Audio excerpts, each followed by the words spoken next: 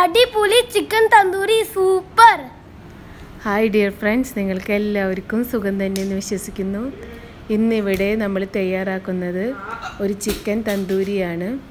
ഇതെങ്ങനെ തയ്യാറാക്കാമെന്ന് നോക്കാം. അതിനാവശ്യമായത് നമ്മൾ എടുത്തിരിക്കുന്നത് ചിക്കൻ ലെഗ് പീസാണ് നമ്മൾ എടുത്തിരിക്കുന്നത്. നന്നായി കഴുകി വൃത്തിയാക്കിയിട്ട് എടുത്തിട്ടുള്ളതാണ്. നമുക്കൊന്ന് വരഞ്ഞൊന്ന് കൊടുക്കാം. മസാലയെല്ലാം നമുക്ക് മിക്സ് ചെയ്തിട്ട് നന്നായി പിടിക്കാൻ വേണ്ടിയിട്ടാണ്.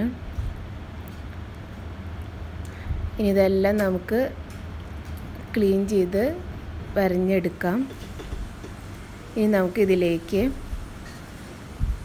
ആവശ്യത്തിന് മഞ്ഞൾപ്പൊടിയാണ്, 1/2 ടീസ്പൂണ് മഞ്ഞൾപ്പൊടിയാണ് നമ്മൾ ഇട്ടിരിക്കുന്നത്.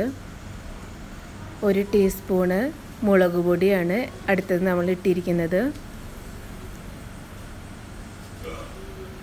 ഇഞ്ചി വെളുത്തുള്ളി പേസ്റ്റാണ് നമ്മൾ അതിലേക്ക് അടുത്തത് ഇട്ട് കൊടുത്തിരിക്കുന്നത്. ഇനി പിന്നെ 1/2 ടീസ്പൂണ് ചെറുനാരങ്ങ നീരാണ് നമ്മൾ അതിലേക്ക് ഒഴിക്കുന്നത്. ആവശ്യത്തിന് ഉപ്പൊക്കെ ചേർത്ത് നന്നായിട്ട് നമുക്കിതൊന്ന് മിക്സ് ചെയ്തിട്ട് എടുക്കാം.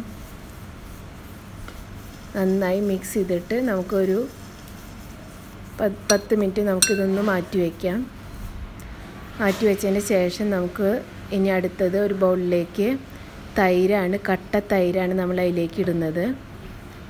ഒരു 3 ടീസ്പൂണ് കട്ട തൈരാണ് ഇട്ടിരിക്കുന്നത്. ഇനി നമുക്ക് 1 ടീസ്പൂണ് കുരുമുളക് പൊടി, 1 ടീസ്പൂണ്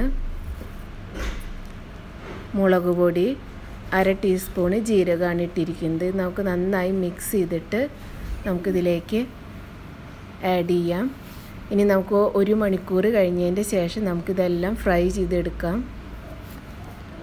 ഇപ്പോൾ നന്നായി 1 മണിക്കൂറൊക്കെ കഴിഞ്ഞു. മസാല ഒക്കെ നന്നായിട്ട് പിടിച്ചിട്ടുണ്ട്.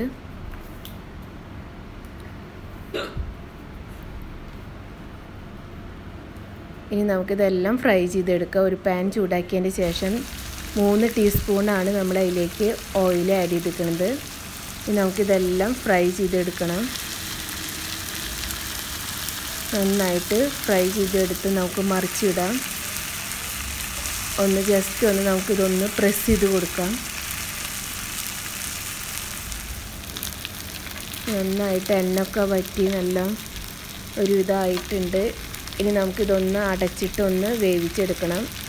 ഒരു 5 മിനിറ്റ് നമുക്കിതൊന്ന് അടച്ച് വേവിക്കാം.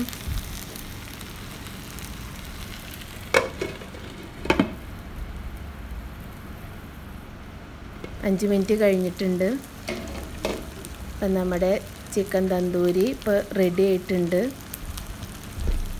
ഇനി ജസ്റ്റ് ഒന്നുകൂടി ഒന്ന് മറിച്ചിട്ടതിന് ശേഷം ജസ്റ്റ് ഒന്നുകൂടി നമുക്കൊന്ന്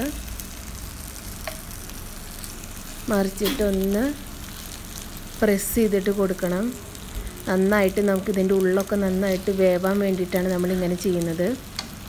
ജസ്റ്റ് ഒന്ന് അടച്ച് വയ്ക്കാം നമുക്ക്.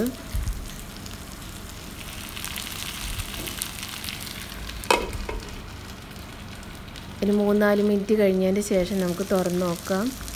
അപ്പോൾ നന്നായിട്ട് ഉള്ളൊക്കെ നന്നായി വെന്ത് കഴിഞ്ഞിട്ടുണ്ട്. അപ്പോൾ നമ്മുടെ ചിക്കൻ തന്തൂരി ഇപ്പോൾ റെഡി ആയിട്ടുണ്ട്.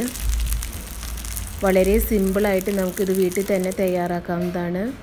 വളരെ ടേസ്റ്റിയാണ്. ഇത് നിങ്ങളെല്ലാവരും ഇത് ട്രൈ ചെയ്ത് നോക്കണം.